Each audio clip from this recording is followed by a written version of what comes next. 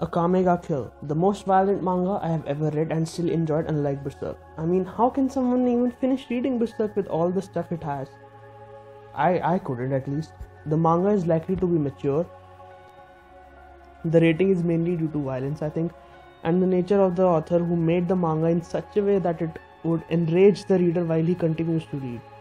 So, about the story, let's not talk about that. I want you to read it yourself.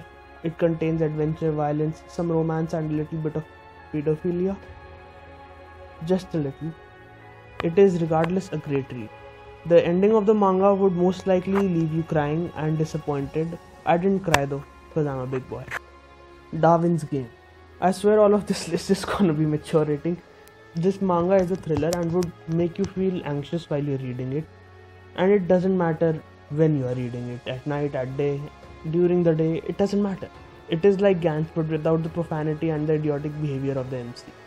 Yes, the MC has brains in this one. So the story is about a game. Once installed on your phone, you have to play it. Spoiler alert, the game consists of killing other people. The action and fights are unique and it is a decent read. The manga is still going on, by the way. We have to wait for next chapter to release.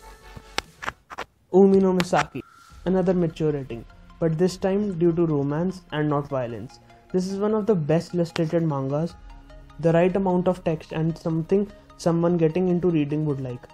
The story is about a boy who comes from the mainland to a faraway island which has its own customs and rituals, which he gets aware and adopts to while he's being treated like a god by 3 girls around him. It has a decent ending and will not leave you disappointed. Now the last one, I wouldn't just say one story, let's talk about the genre. It's isekai genre, something all ages can read, I think.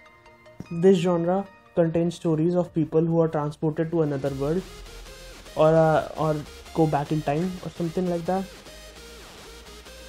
When I came across this, I fell in love and kept on reading.